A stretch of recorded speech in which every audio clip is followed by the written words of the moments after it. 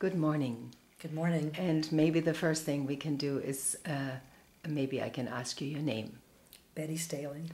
And you are involved with the college, and maybe you can tell me a little bit about how, at the moment, how you are involved with the college. Well, right at this point, I'm interim president, but I'm one of the founders. In 1976, a group of us founded the college, and I was teaching at the Sacramento Waldorf School during that time.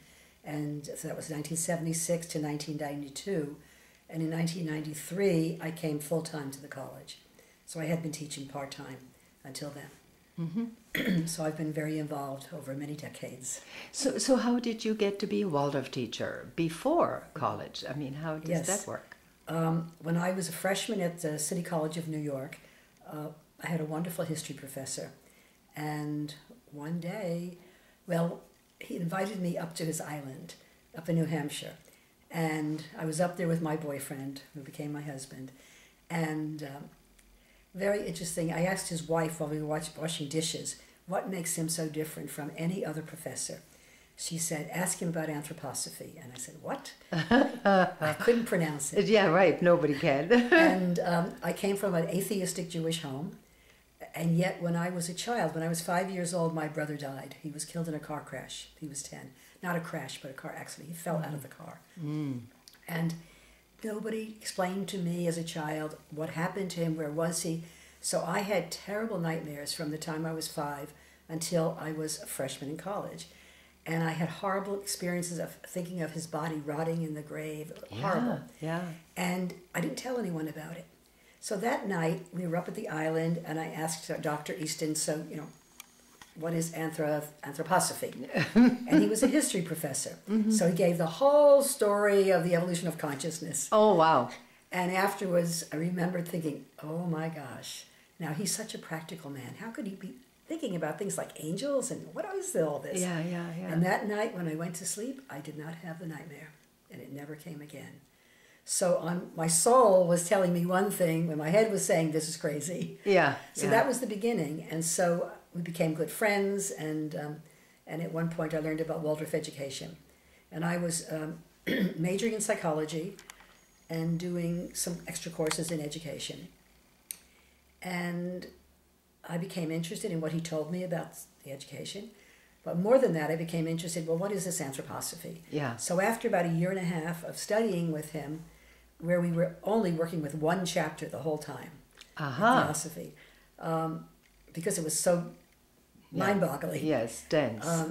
At that point. And then he offered the opportunity for my husband and me to go to England. This is before Emerson. Even before Emerson? It was the Michael Hall teacher training course. Oh, okay. And there were two reasons why I wanted to go. First, I wanted to figure out what was all this.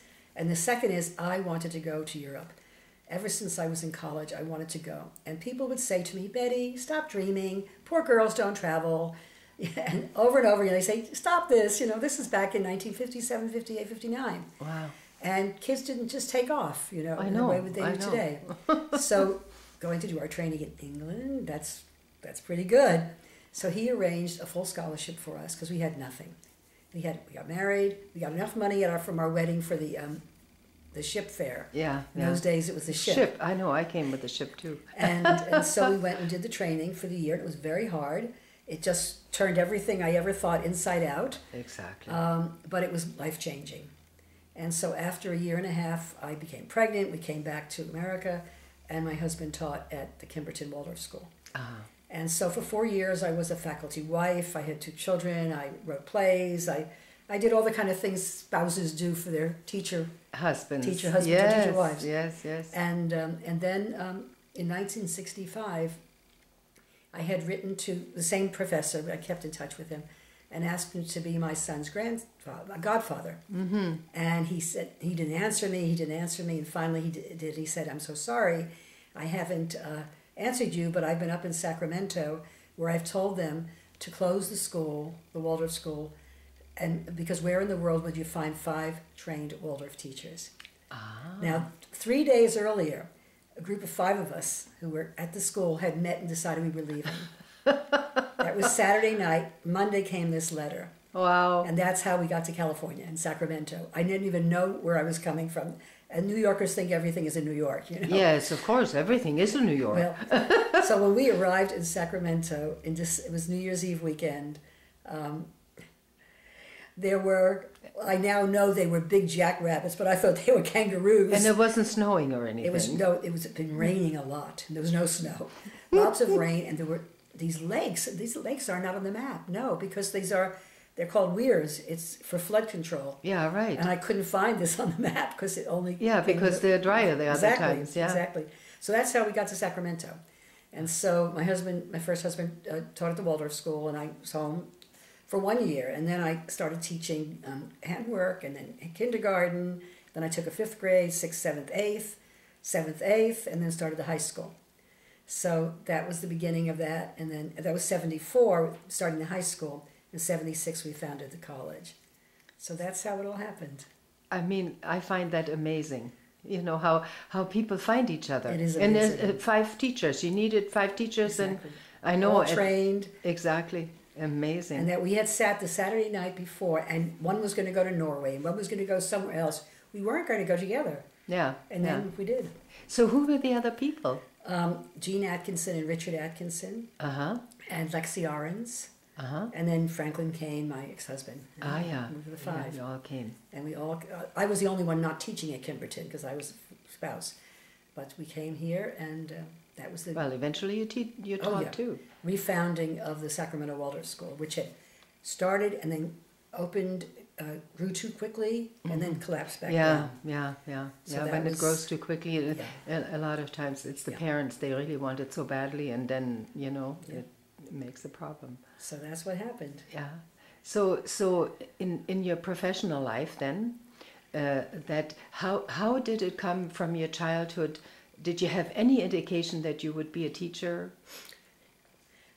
Or even an administrator? I did, in the sense that really children do.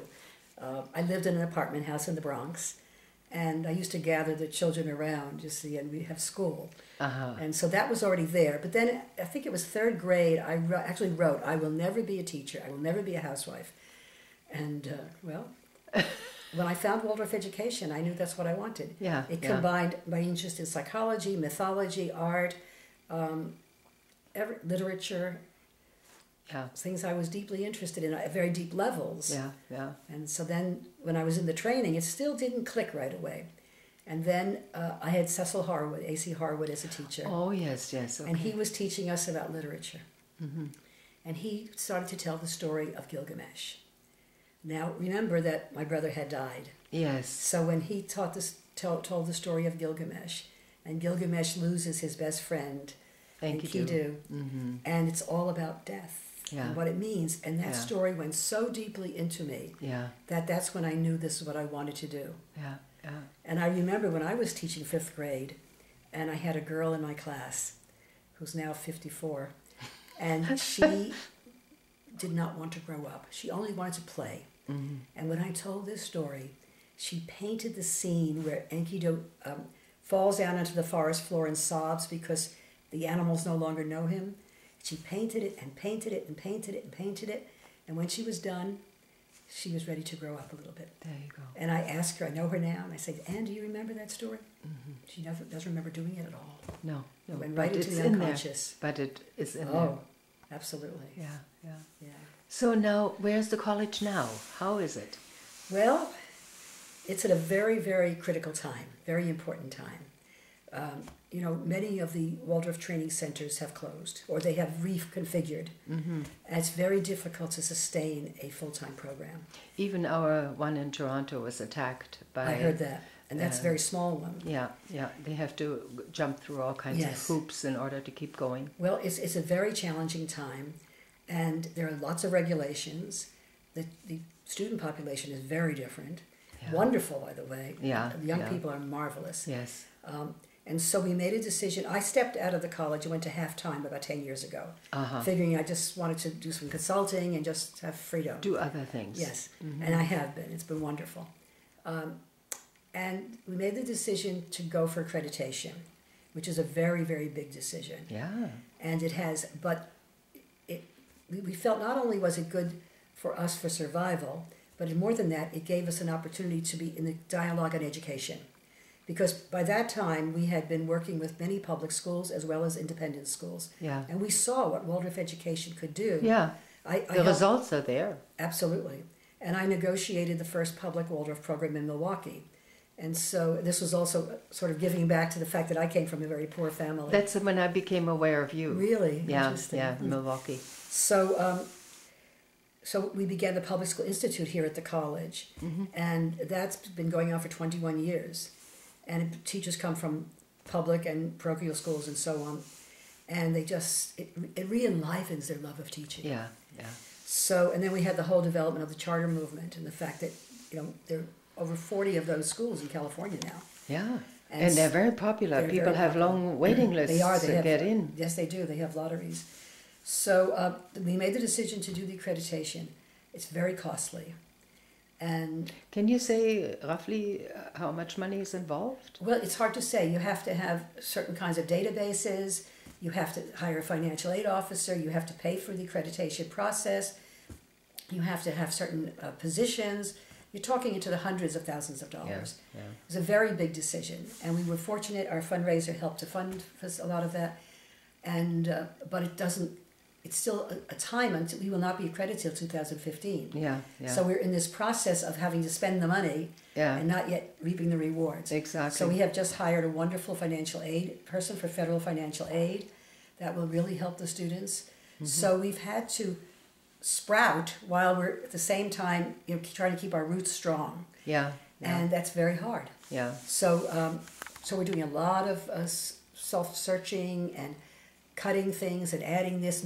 It's like you're trying to prepare the future but take care of the old habits. Yeah, yeah, yeah. And the college is 37 years old. It's our second moon node. I find that so amazing. And you have to go back to the foundations and clean things up. And we have. So what happened around 17, 18? In the college? Yeah. So that would have been, let's see, 1976. That if we went to 1996. Well, Rene Carrito left in 1992, and he'd been the director for 14 years. Right. And he brought a wonderful cosmopolitan quality to the college. But the college actually began out of the work we did with Carl Stegman. Right. And his work on the Spiritual America. Exactly. That's the founding of Rudolph Center College. Exactly. And he was here for about 2 years. And then we invited Rene Carrito and his wife Merlin. And so it became a wonderful center. But, in those days you didn't have to do a lot of regulations. It was all very casual. Exactly. It was casual. We had big classes. And, we went through the 70s with the hippie movement and all of that. And then that all changed. And we have a very different situation in the world today, the economy, the competition. There are many more training centers. And there are many schools. And restrictions. And many restrictions. Yeah. And government regulations and so on. We don't have the same regulations that Canada does. Because the accreditation process in the United States is not government. It's through peers. Yes. It's an organization of peers. And it still has great requirements, very specific requirements. Exactly. And somebody said you have to have a library, for instance. You do. And you have to have a connection with research and all of that. Yeah. So all of this costs money. Yeah, yeah. So I was going along my merry way, working part-time and doing a lot of consulting and enjoying my grandchildren and writing. Yeah. I rewrote several of my books that were out of print and just, that. Oh, yeah. And then in November, I got a call from the board asking if I would come back and be the